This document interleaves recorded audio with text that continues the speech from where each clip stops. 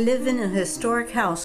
I retired from public school teaching in 1985, but I still continue to teach and play piano after more than 60 years. Schneur Zalman once said, quote, "Words are the pen of the heart, but music is the pen of the soul," end of quote. I was born in Pennsylvania 82 years ago. I developed a severe case of pneumonia during my early years in Pennsylvania. The doctor told my mother to enroll me in tap, toe, and acrobatics. I wasn't as good at tap and toe as I was at the acrobatics, so I became a contortionist. By doing these exercises, I was able to get over the pneumonia. When I was 9 years old, I came across an ad for a talent contest in the Lancaster newspaper. After much begging, my mother and father decided to take me to the talent contest, which was to see what instrument suited me the most. At the written test, I was looking at my mother and waving. She said, "What were you doing?" I said, "I was just waiting for the next question." Soon after, a man came knocking at the door and said, "Your daughter has won a piano and free lessons for 3 months." By 9 years old, I was at the top of my acrobatics, performing in a YMCA show for which my mother made my costume. Then in 1941, when I was 11 years old, my family moved to Presque Isle, Maine, because my father, an accountant for the U.S. Soil Conservation Service, was transferred. It was a solitary time for me. I had moved away from all my friends in Lancaster and my cousins in Sunbury, and we were on the brink of war. The warplanes took off non-stop from Presque Isle to England. I did learn to swim here, in a freezing cold outdoor swimming pool.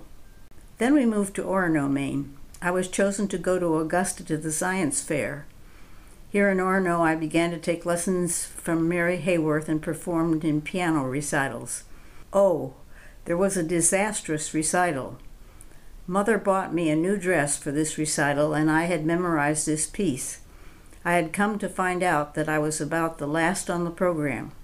I got up, started to play, and I put my hands in my lap trying to recover. I tried to play again, but same thing.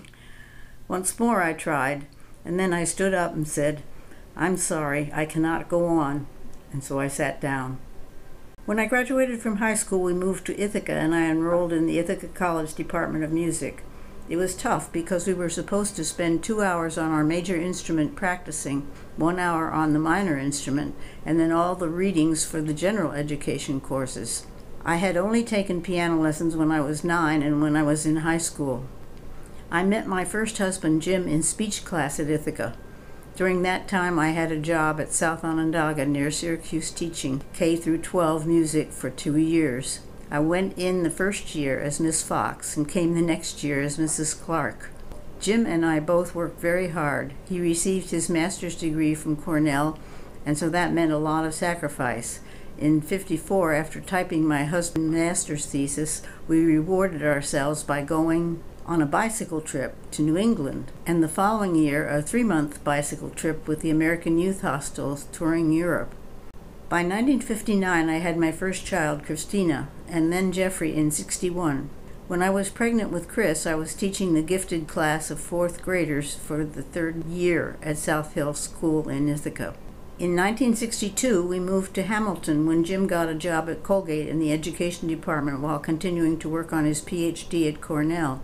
Jim received a grant from Colgate, and in 1968 we traveled for a year to Japan with a 7- and 9-year-old to many countries including Portugal, Spain, Switzerland, Italy, Greece, Lebanon, Iran, Thailand, Singapore, Cambodia, and Hong Kong. In 1972, I endured a painful divorce from Jim. I then got my master's in 1981 thanks to the advice of a very influential and dear teacher and friend, Vivian Slater. My second husband and I, Larry, to whom I had given piano lessons, married in '83.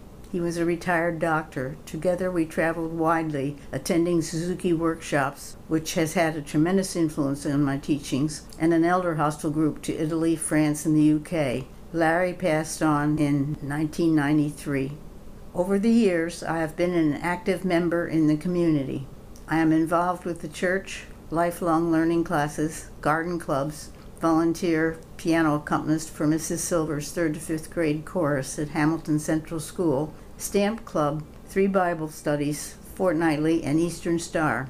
My musical family, teachers, and students have been wonderful. Our experiences together have been exhilarating and worthwhile. My goal is to receive and pass on the legacy of music.